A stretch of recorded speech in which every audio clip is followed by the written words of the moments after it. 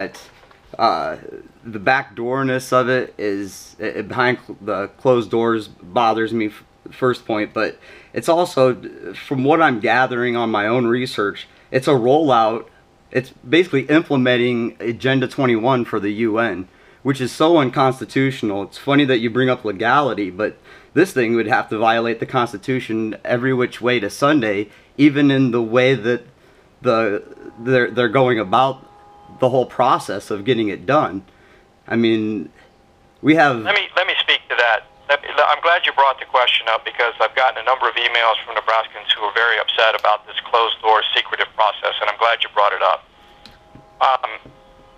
Let me go back and cover some basics just so everybody's clear on what happened, because there's a lot of moving parts here. The TPP, that's terminology for the Trans-Pacific Partnership, which would be the trade agreement if it was passed. There is no trade agreement yet. That was not what was passed. If there was a trade agreement under consideration, not only Congress, but you and the public would be able to see the whole thing before we vote on it in Congress. So that's important to clear up. Last week's vote was actually about three things. It was about something called TAA. These acronyms are being thrown all over the place, so let me just walk through them. That's called Trade Adjustment Assistance. I'll return to that in a moment. TPA, which is Trade Promotion Authority, and then TPP. So Trade Promotion Authority, TPA, would give the president, is a statement by Congress saying the president has the go-ahead to begin negotiating a Trans-Pacific Partnership Trade Agreement, TPP. As a part of all of that, another vote was held on something called Trade Adjustment Assistance, TAA. Not a lot of members voted for it. I voted for it. What this is trying to get at is what I was talking about earlier in the conversation. Trade has been good for Nebraska. It's very beneficial to the agriculture sector, but it's not been beneficial to all of America.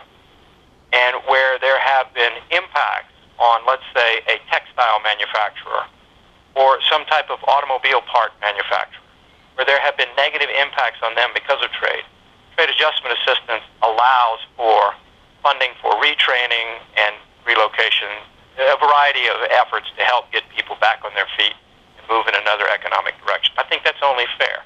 So I voted for that. It was the Trade Adjustment Assistance that got entangled up with the Trade Promotion Authority that actually took the bill down.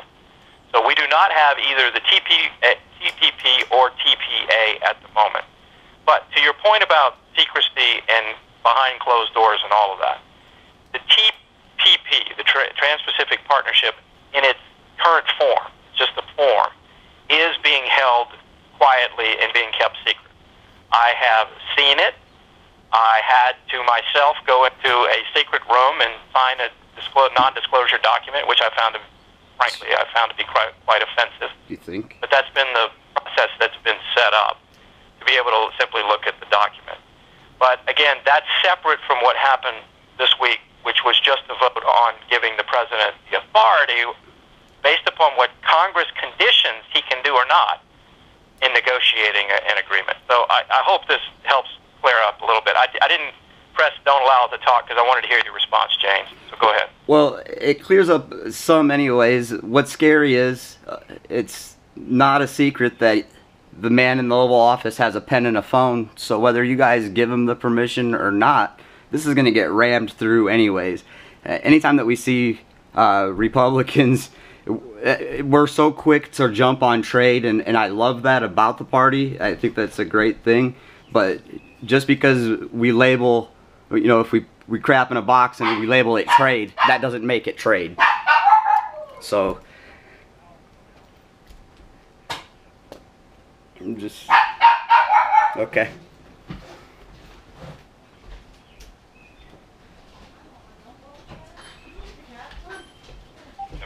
I assume he was talking about immigration with border security.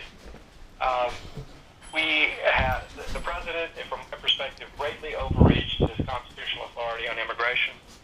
On health care, I did not support the health care bill, and there's been picking and choosing of which parts have been implemented and which parts have not, have been delayed. We think that's random. There's court cases that are ongoing about all of this. So, yes, there is significant distrust between the Congress and the executive branch, and it is creating dynamics in which the president is proposing certain things, but a certain response among certain people is, hey, how could you trust him on this versus look at given his record on other things. So that's a part of the considerations in Congress. On the trade deal, however, I think in the aggregate, it was an interesting mix. It was sort of a transpartisan mix, if you will. There were certain Democrats in favor of it. A lot of Republicans were in favor of it. The president is heavily in favor of it. And so there was an attempt here to try to craft a way in which you actually lay down the conditions by Congress, the parameters that tell the president exactly what he can do or can't do. Now, he will have wide latitude in negotiating the agreement, but remember, Congress does have the final say as to whether it's a yes or no, and you'll be able to look at that as well as you want. So, thanks, James, for the input. I appreciate it. Appreciate the call. You are now in listen-only mode. Gail, are you on the line? Gail? Yes. Go ahead. I lit him up. Yes, go ahead. Yeah. I wish I could speak to you for hours about, like Obamacare and how it's forcing my dad to work